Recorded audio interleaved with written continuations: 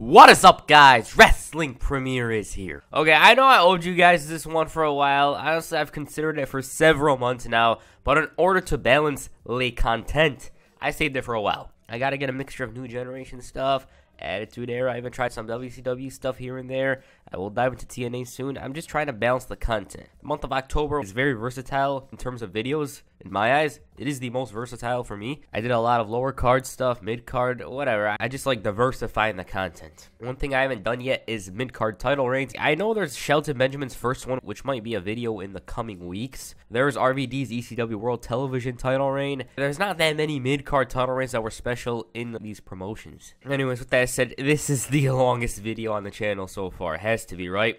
Honestly, I didn't expect it to be this long. I thought it was going to be 15 minutes, but boy was I wrong. I was completely wrong, and I knew it right from the beginning. Okay, MNM, Candy. Marshall Mathers, nope, wrong one. MNM, Mercury, Nitro, and Melina. Personal memories, yes, I kind of do remember them. They were essentially Hollywood snobs that wrestle. I used to do the weird title thing that they used to do. You know, it's dangling from their pants. I used to do it with one of those foam title belts. Weird memory. I personally love their gimmick, and it's a shame that they never progressed further than they did as a team. There was definitely a lot left in the tank, and upon their second run, the team were just there to feud with the Hardys. One thing that did cause the team to go their separate ways was Joey Mercury, his issues, his personal demons, you know how he had to go to rehab, he was released and all that stuff. And yeah, like if it wasn't for that, maybe they would have continued to be a tag team. With that said, how did MNM form? Joey Mercury in 2004 was already a seasoned vet, as funny as it may sound. He was 25 and under his belt was loads of experience. He debuted in 1996 as Joey Matthews and wrestled in Omega, which is the Hardys' promotion. He signed with WCW, and despite not wrestling, he could have learned something there. His big break of sorts came when he signed with ECW. Along with Christian York, the duo were known as the Bad Street Boys, along with Shannon Moore and Gregory Helms. The latter weren't in ECW, they were signed to WCW. And one thing to note about Matthews and York is that the WWF actually suggested they go to ECW, you know, to develop a little and then come back and sign with them. That's why they went. But before they could do much in ECW, the company closed in March of 2001 and they were back on the indie circuit. Mercury managed to compete in a couple of promotions including TNA's X Division, dark matches on Heat and Velocity, Ring of Honor, 3PW. But soon, though, WWE signed him to a developmental deal and sent him down to Ohio Valley Wrestling. It was there where he met Johnny Nitro. As for how he got to OVW, he initially applied for Tough Enough. He was already a lifelong fan with Kevin Dunn. He was just patronizing wrestling in his eyes. He wants to flip, act, run. Okay, basically I want to be a soccer player. I want to run, defend, score goals. Doesn't make sense to me. He wants to do what they do, but he doesn't want to be a wrestler. I don't get that. Departments, but not in pro wrestling. John Hennigan once again applied for Tough Enough the following year, and this time around, he actually won the whole thing. The funny part in this is the fact that Kevin Dunn himself said he didn't see much in the guy. Nitro was sent to developmental, and shortly afterwards, he debuted on the roster as John Hennigan, his real name. After a couple of weeks, he was Johnny Blaze, and eventually, Johnny Nitro, which was paying homage to Eric Bischoff as the Raw GM, employed him as an apprentice, which derived from Donald Trump's show. He even had the WCW Nitro song as his entrance music. This run lasted for about 3 or 4 months before Hennigan found himself back in OVW. This was where he formed MNM with Mercury and Melina. Now, whenever I see this Ruthless Aggression stars in OVW, it feels like a completely different realm. The gimmick initially felt different in my eyes. It seemed like they were flamboyant guys, but over time they became Hollywood elitists. Melina was initially brought in by Matt Cappotelli as Nitro's ex-girlfriend, but she realigned herself with him, and they partnered with Mercury to become MNM. They used to come out to Superstar by Saliva, which got a laugh out of me, and the fur coats were probably straight from Vin Diesel's closet. Another thing to note is that Joey still went by the last name of Matthews. Down there, they captured the OVW Southern Tag Team Championships on one occasion, and once they got everything down, the WWE called them up from OVW in April of 2005. At this point, the SmackDown Tag Team division was really lacking. Sure, there was Eddie and Ray, the Bashams, but other than that, there was only Charlie Haas and whoever he teams up with, be it Rico, Shelton Benjamin, or during this time period, Hardcore Holly. On the April 14th, 2005 episode of SmackDown, MNM crashed the Carlitos Cabana. There was red carpet, fur coats, paparazzi, everything was there. Taz was very impressed, but he didn't know who these three were. Obviously, when Melina did the splits, he went nuts. Carlito, too, he was mesmerized. He called them cool, which is essentially a great compliment, and they introduced themselves as MNM. Melina arrogantly claimed that her boys can easily snatch those tag team titles away, and Ray insulted her before MNM attacked. Mysterio tried defending himself but was unsuccessful. The fans were anticipating Eddie Guerrero, but he was nowhere to be found. The new duo hit the snapshot and Carlito was shook. In an effort to get a title shot, MNM once again asked the following week. Eddie, however, wanted them to make the challenge face-to-face, and they instead preferred to stay there, next to his lowrider. The trio spray-painted the ride, and Eddie frantically ran to the back. This was enough for Latino Heat to accept the challenge, and there was already issues between Ray and Eddie. So this was a way to let out all that frustration on two opponents. So the match was on MNM versus Eddie and Ray for the titles inside Madison Square Garden. Ray especially had a lot of fire in him. MNM showcased their skills for the world to see, and it seemed like Ray and Eddie had it figured out. But then Melina outsmarted Guerrero, and in the ring, MNM hit Snapshot to capture their first WWE Tag Team Championships in their very first match on the main roster. The tensions were starting to reach a boiling point between the former champs, and the rematch the following week was supposed to be a remedy of sorts. But this time around, Eddie walked out on his partner, leaving him alone in the ring. The fans were chanting, "Eddie, Eddie," and he had second thoughts. So he's back. But a couple of minutes later, he didn't feel like entering the match. MNM hit Snapshot, and so Eddie and Ray lost their opportunity. Scratch that, Ray lost his opportunity. They disrespected Ray, and Eddie didn't even do a single thing. Seeing as Ray and Eddie were moving elsewhere, MNM did the same, and if you want their story, check out this video. With that said, MNM's next challengers for the titles were Hardcore Holly and Charlie Haas. They were set to face off at Judgment Day, but 3 nights before the event, Joey Mercury faced Hardcore Holly in a preview match. Mercury found himself on the receiving end of the Alabama Slammer, and he lost. Now, the match at Judgment Day was, by all accounts, good. Melina called it the biggest night in pay-per-view history, praised the hell out of her boys, and she got the crowd to boo, obviously. You know, the hottest team on the scene. With that said, MNM took control during the match. They isolated Hardcore in the corner, and at one point, Charlie got tagged in, but since the ref didn't see it, things went back to the way they were. As for MNM, they were tagging in and out. It was a simple strategy that the duo were pretty well known for. Holly made a comeback. Charlie Haas finally entered with loads of momentum, and he was going crazy. I mean, look at this stuff. I never seen Charlie Haas do this stuff personally. This is more down Shelton Benjamin's alley in my eyes. The crowd really wanted to see the good guys as champs. Melina's presence was definitely felt for good and for bad. The ref was getting distracted. MNM played dirty, hit the snapshot, and they retained the titles. Now, honestly, that dive Haas performed, it caught me completely off guard. It's like if Rey Mysterio hit power moves, I guess, something like that. A rematch was made for that week's SmackDown. It was once again for the titles. During the match, Hardcore Holly grew frustrated with MNM's actions. They utilized the tactic of isolating one teammate, you know, the heel special. And once Hardcore entered, same story, different person. This time, though, Hardcore inadvertently knocked down the ref. He hit the Alabama Slam. 1, 2, 3, 4, 5. No ref. So Johnny brings in a chair, whacks Holly right in the head, but the ref notices, and they get disqualified. Charlie had a rare moment of intensity, and since Haas and Holly never lost, they got a rematch the following week.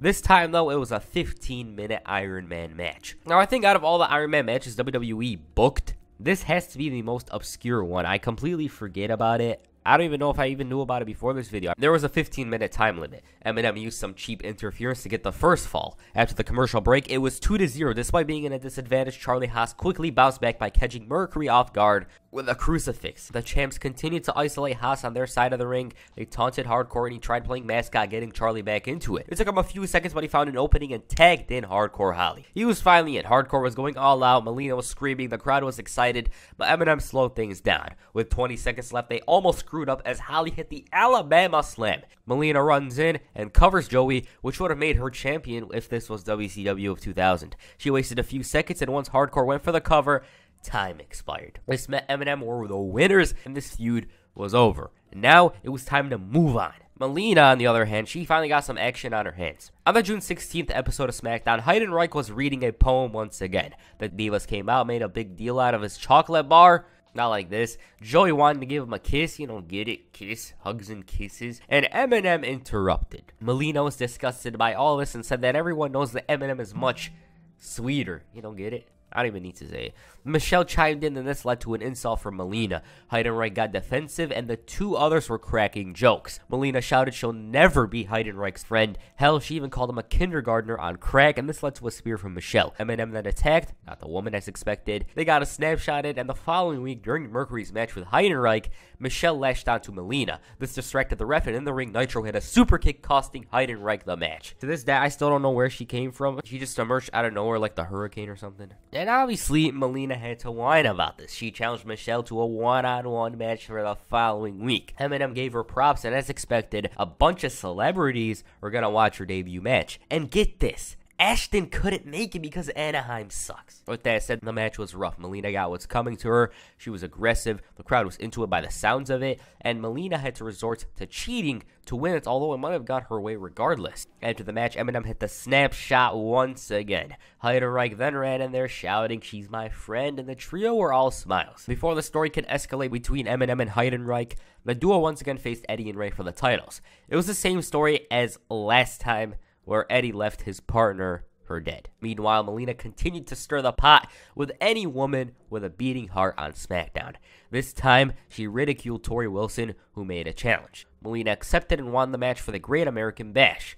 But, since Melina was hell-bent on exposing her, Tori challenged her to a bra and panties match for the pay-per-view. I guess it's about Melina getting embarrassed in the magazines or something like that. A couple of minutes later, MNM attacked Heidenreich once again. They were relentless in their assault. Melina began shouting, "You have no friends," when Road Warrior Animal returned. MNM tried fighting him off, but were unsuccessful, and he basically ate them for lunch. Animal then grabbed a microphone and was like, "Fans have been telling me about this team that's been killing everybody," MNM, and he called them a little baby punks, to which Mercury responded by challenging the Road Warriors to a tag team title match. Nitro chimed in and said that can't happen because Hawk's dead. Man, that hurts more today than it did then, for sure. Definitely. Heidenreich pulled him away and convinced him to be his tag partner for the pay-per-view. So it was going to be Road Warrior Animal teaming up with Heidenreich to face MNM for the titles at the Bash. This was to promote the new LOD DVD that was just released, and it was going to lead to a final run for Road Warrior Animal. Melina, on the other hand, continued to make an enemy of the SmackDown Divas. This time she provoked Candice Michelle, who was going to officiate the match at the pay-per-view. She attacked and beat the living hell out of her, stripped her of her clothes, and Tori finally made the save. At the Bash, Mercury and Nitro bit a little more than they can chew. The team of Animal and Heidenreich proved to be a formidable duo, obviously. And as expected, Heidenreich wasn't going to be able to replace Hawk, but the crowd was still into the match. It wasn't good, but sometimes you gotta look at the bigger picture, I guess. Heidenreich found himself at the mercy of MNM, and it was building up to that Animal hot tag. Heidenreich's leg was a pretty big liability, but once Animal entered the match, he had a burst of energy. MNM almost won the match using one of their well-known schemes, but it wasn't their night. Heidenreich went up top, and they hit the Doomsday device to win the tag team championships. Cool. I don't think this tag team was very well received, but the fans really loved it because Animal won another tag team title, and he did it in honor of his best friend, Hawk. Like, it can't get any better than that. The crowd loudly chanted LOD, and Animal was emotional. He let Hawk know that this was for him, but that wasn't it for MNM that night. Melina complained about the title loss, but promised her boys will recapture the titles sooner rather than later. As for her match, let's just say she went in there with a John Cena of bra and panties and actually won. Unfortunately for her, she was still stripped. Hell, even the referee herself stripped. Taz was trying to remind Michael to stop being an idiot, and those two celebrated. They went to Raw a month later, and who knows, I might even dive into their run eventually. On the July 28th, 2005 episode of SmackDown, MNM wanted to quickly bounce back. Melina got them a publicist and promised the team the cover of next month's SmackDown magazine. They were going to have a fixture on the road, and there she is. The crowd couldn't believe what they saw. Taz and MNM were at a loss of words before Mercury asked, "Would you?" Over the next couple of weeks, MNM didn't really do much of note. On the first Friday Night SmackDown episode, they challenged LOD 2005 for the gold, and once again, cheating was on the menu, but it didn't bring home the titles. That wasn't it. For some reason, despite outright losing, MNM got another chance at Tag Team Gold the next week. It was like Teddy Long was spamming the match on GM mode and hoping for an MNM victory. This time around, MNM made the mistake of using the titles right in front of the ref, giving LOD the victory, then possibly giving MNM another match because the only team left on SmackDown was the Mexicools. As for Jillian, she became JBL's publicist. Melina continued to cause problems with women. This time around, she messed with Christy Hemme,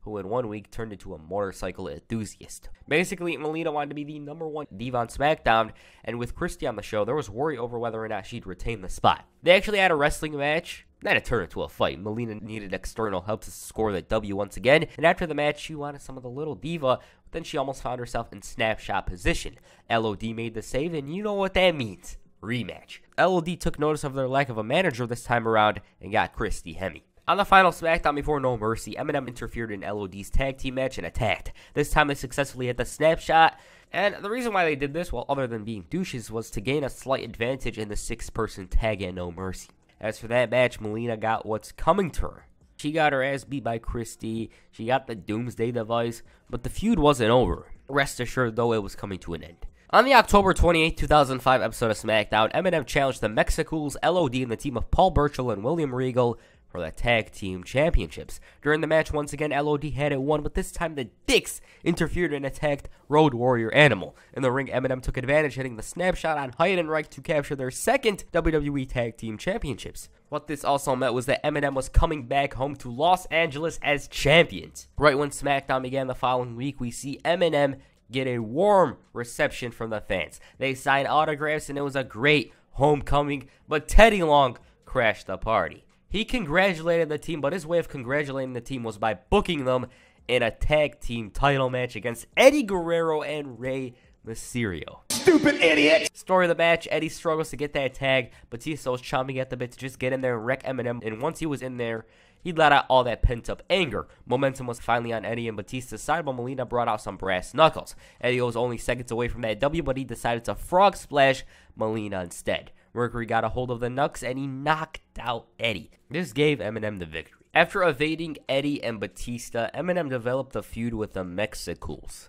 On the November 11th episode of SmackDown, Molina selling the effects of last week, frog splash. She came out and praised herself for being consistent, appearing on TV despite her bad back, and she called her boys the most amazing team in WWE history before insulting Tyra Banks' next top model show. I'm mentioning this, why? Well, just wait up. Melina introduced a woman from that show who I should know was on Tough Enough in 2011. How do I know this? I don't remember how I knew this, but whatever. Melina was rude to her after the commercial break, calling her a C-list celebrity. Michelle, the woman, slapped her, and MNM were playing mascots when the Mexicools appeared. The trio whooped her ass and celebrated with Michelle. So the story of MNM and the Mexicools was on.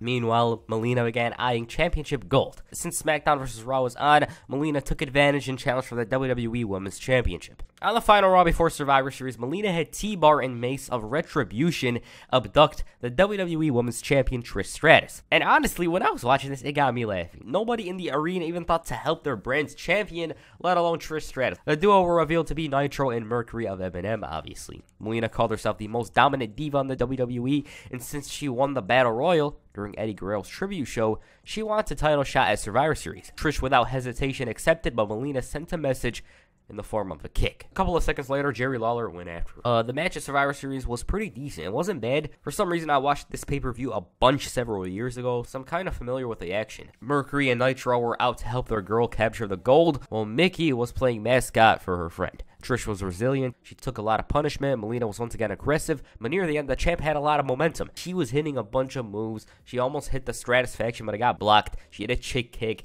hit a bulldog, or an alternate version of the Stratisfaction to retain the title. Following Survivor Series, MNM focused on their next tag team challengers. Was it going to be LOD, Scotty 2 Hotty, and Funaki, the Dicks? Well, a Battle Royal was going to determine just that. Melina got the commentary team to stutter over their words by doing the splits on the announce table, and they didn't know what to do, but then they realized something. They realized, well, it's okay to stare. They read the t-shirt. Anyways, the Battle Royal ended up with two teams, the Dicks, the Penises, and the Mexicools. Those guys got a little arrogant and ended up losing. MNM had a great view of the action and began strategizing for Armageddon.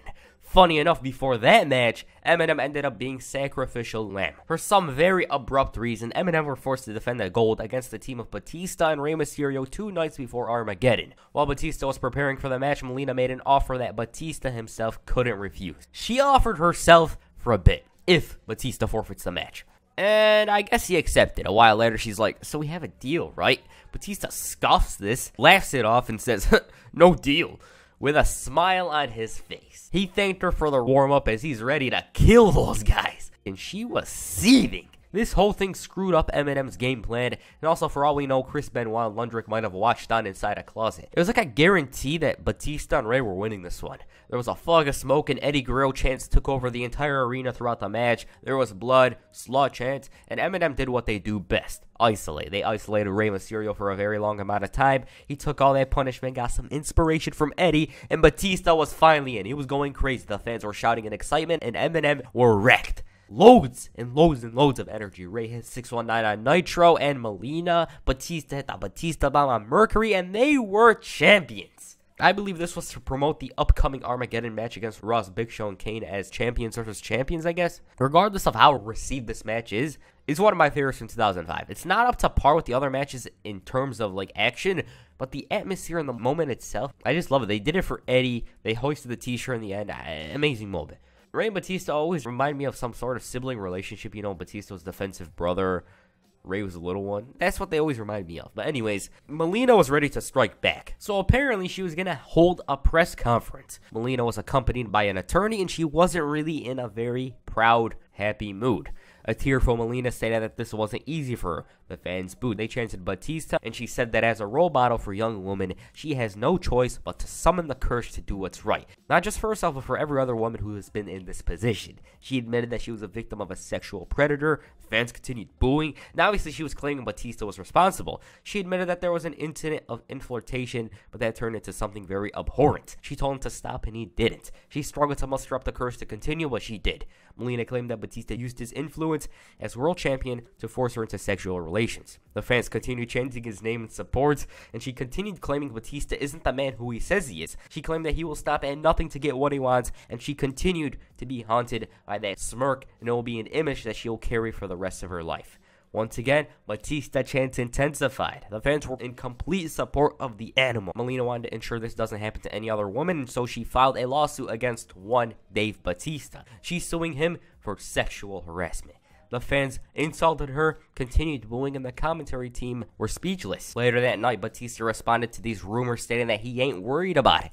All he's worried about is defending the titles against MNM. As for how that match went, MNM worked on Rey's leg, leaving him at a very big disadvantage. Once Batista entered, same story as last time. Intensity, ruthless aggression. And despite the leg, Rey was doing stuff like this. In the ring, the ref accidentally got knocked down, and it was then where freaking Mark Henry appeared. What the hell? It was definitely a shocker. He comes in, ambushes Batista, and hits the world's strongest slam, and Mercury takes advantage to recapture the titles. Henry was revealed to be an associate of Melina's, who's no longer teary-eyed. She was joyful at this point. Mark Henry was essentially her bodyguard, I guess. She continued reiterating her story. Batista, on the other hand, still denied the accusations. He claimed he never sexually harassed anyone, and Melina never said no or stop.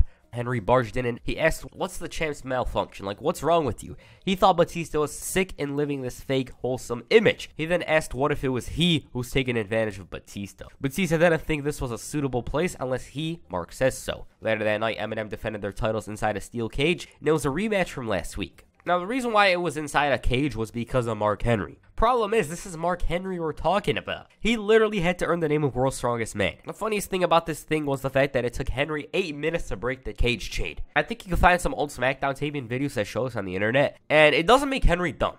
Some people thought it did, but it doesn't. It's just awkward, and if anything, it's even more impressive that he broke it. Why? Well, the guys accidentally used a real chain that had no give on it, and Henry decided to take matters into his own hands and break the chain with his bare hands. He then broke the door off his hinges also and used it as a weapon against Batista to help MNM retain their titles. Seriously, Henry in January of 06 was on top of the world. Batista had to surrender his title due to injuries sustained that week, and it put a wrench into the whole program. As for MNM, their little partnership with Mark Henry lasted throughout January of 2006, and following this, they had the tag team division in total lockdown. Mexicools, they failed to win the titles. Every time London and Kendrick stepped up in the non-title, they were unsuccessful. Even the greatest teams ever, Tatanka and Matt Hardy, couldn't do it. Matt Hardy and Road Warrior Animal couldn't do it. And with all these W's, you'd think MNM would be featured at WrestleMania 22, right? Wrong. For some reason, they were snubbed off the card, and the backstage reaction to this was shock. They were, however, featured in the pre-show Battle Royal. They almost made it to the end, but the eventual winner, Viscera, eliminated them. So what's next? On the April 7, 2006 episode of SmackDown, MNM faced Paul London and Brian Kendrick. Once again, I believe the expectation was Lundrick's losing, because every single time they faced off on SmackDown or Velocity, MNM always stood tall. This time around, it was the first SmackDown after WrestleMania, so anything can happen. MNM relied on dirty tactics and experiences, and this usually gets them the win. They were gaining heat by the minute, but once London entered, it was explosive. The crowd really wanted those two guys to win. Despite MNM's efforts, it wasn't their night. Also, that pinfall in my eyes, I thought it was a 3. MNM was breaking rules by the minute, but they didn't win. Out of nowhere, London rolled up Mercury to score the upset victory. Paul London and Brian Kendrick were just mainstays on Velocity at this point, but with the win, it catapulted them into #1 contenders, basically. Over the next couple of weeks, MNM lost 3 straight matches to the high-flying duo. Be it singles or 6-man, they were always the losers. So a match was set for the May 5th episode of SmackDown. MNM defend the titles against London and Kendrick. Before the match could even occur, Mercury and Nitro ambushed the team. It was clear that they weren't in the mood or in the proper attire to defend the titles, but later that week it was announced that they will at Judgment Day. They explained why they attacked the following week, and Mercury claimed that they don't like when people try to go and embarrass them. So that's why they delivered 3 snapshots to Lundrick. Melina thought the little guys wanted a few seconds of fame coming out and trying to embarrass the champs. All of a sudden, Jillian Hall interrupted, and I should note, Melina had a little issue with her at the makeup table, so that's why she came out. She was ready for a fight, and Lundrick from out of nowhere emerged, returning the favor from last week. This time, though, it was more about humiliation. It wasn't like they were out to kick their asses. They were out to just embarrass MNM.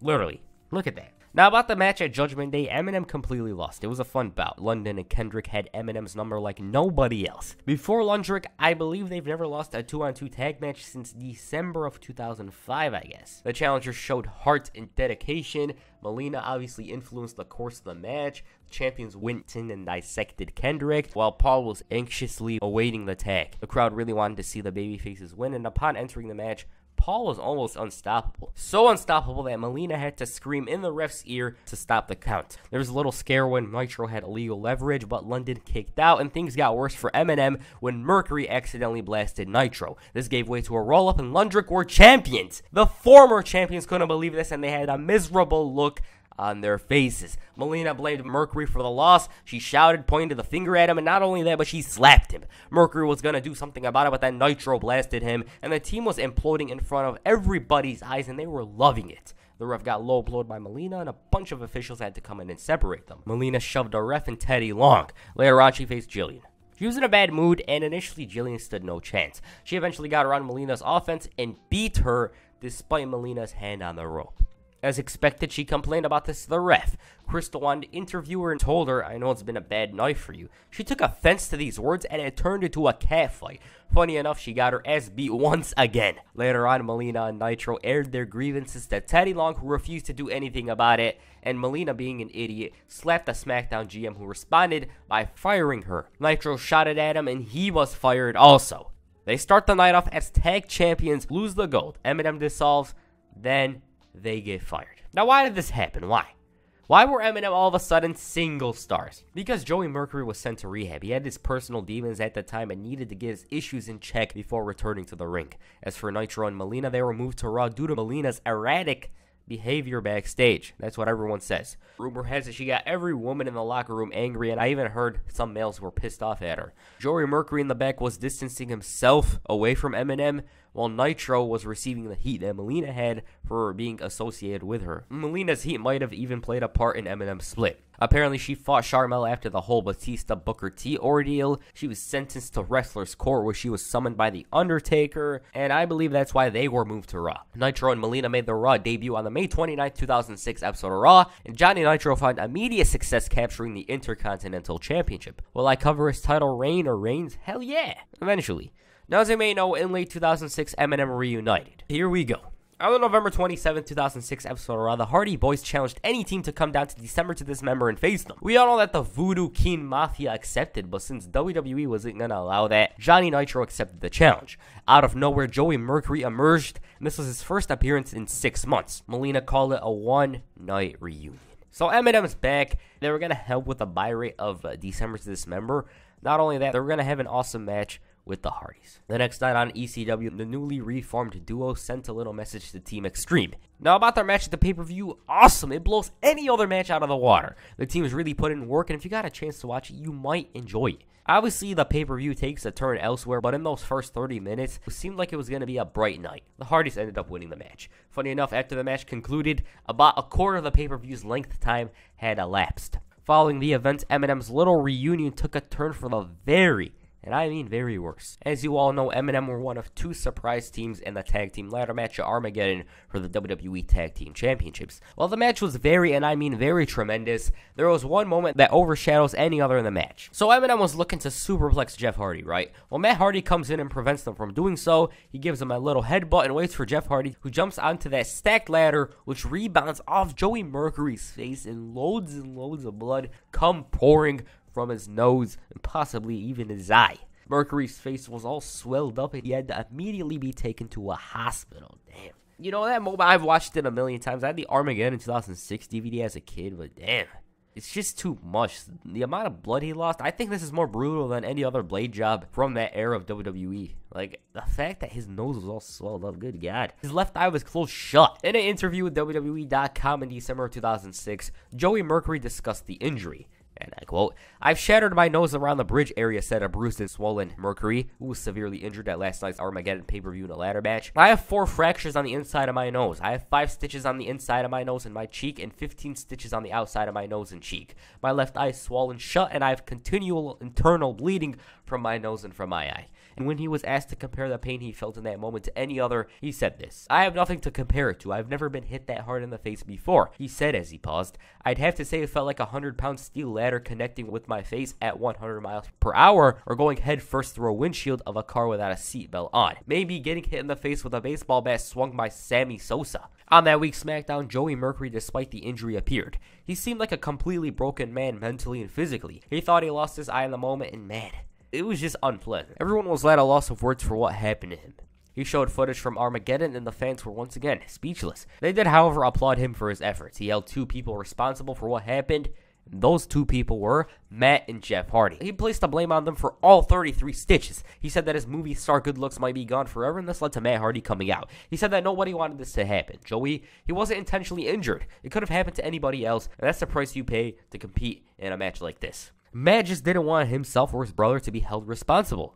Mercury thought otherwise. Hell, he even asked Matt to fight him, but he wasn't willing to fight. He flat out refused to meet Joey's demand, so Joey instead asked him to fight Johnny Nitro. He ended up cheating to win, and this put a small smile on Joey Mercury's disfigured face. Soon afterwards, he would wear a protective face mask. He wanted Matt Hardy's face to look like his, and that's what his goal was throughout January 2007. In his first match back, he faced Matt Hardy, and despite losing, Mercury stood tall, as after the match, MNM exposed the concrete floor and hit the snapshot on Matt Hardy. Soon afterwards, the match was made for the Royal Rumble. Matt and Jeff, Team Extreme against MNM. Once again, the match was pretty enjoyable. Matt's jaw was worked on, which put a smile on MNM's face. Once again, they just couldn't get over the Hardys, and so their rivalry was going to continue heading into No Way Out. Now, initially, there was going to be a fatal 4-way ladder rematch at the event. For a minor reason, which I'll get to soon, although it might not be the reason, it was scrapped. And MNM ended up teaming up with MVP to face Team Extreme and Chris Benoit. Now, the reason why the ladder match was possibly canceled was because WWE wanted MNM and the Hardys to be their own men. This was what I found from an old dirt sheet post back in 2007, but it doesn't explain the pay-per-view match. By the way, Team Extreme beat MNM once again. In the next couple of weeks, MNM had their final matches against John Cena and Shawn Michaels and Lundrick. Their final match was for the WWE Tag Team Championships. They lost, and this was more about the ongoing Ashley and Melina story, who I should note won the WWE Women's Championship earlier that week. On March 26, 2007, Joey Mercury was abruptly released from WWE. He was pulled aside by Vince McMahon, and here's what he had to say. And I quote, "I was lying to them because I wanted to get back from rehab so soon. I didn't want to tell anyone that I had a problem with painkillers. I didn't want it to look bad on me because at the time I was on almost every Raw and SmackDown, getting a lot of work and being on a lot of good spots. Then one day before taping, I took some pills that somebody handed me. They weren't even prescribed to me, and I knew it was very wrong, but I took them anyway because that's the nature of the beast. Vince sat me down and said, 'We're not concerned about your work because we know you can pull it together for 30 minutes every night. We're worried that you're going to die.' WWE gave me every opportunity to get better, and I'm the one who f***ed up.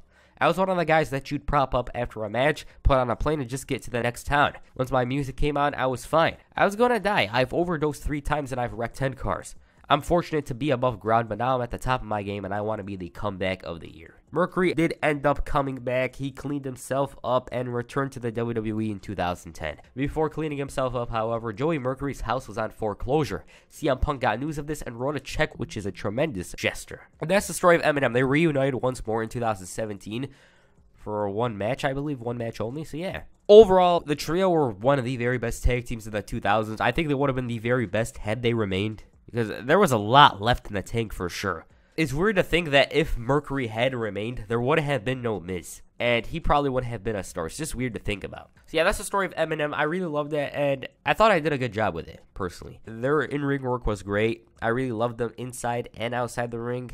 Their gimmick, I believe they were in general ahead of their time. Like, they should have debuted a couple of years later. I think they would have gone down better. What did you guys think of MNM? Please comment down below. And that's it for this video. Make sure you hit Starship Pain on the like button and perhaps a snapshot on the subscribe button.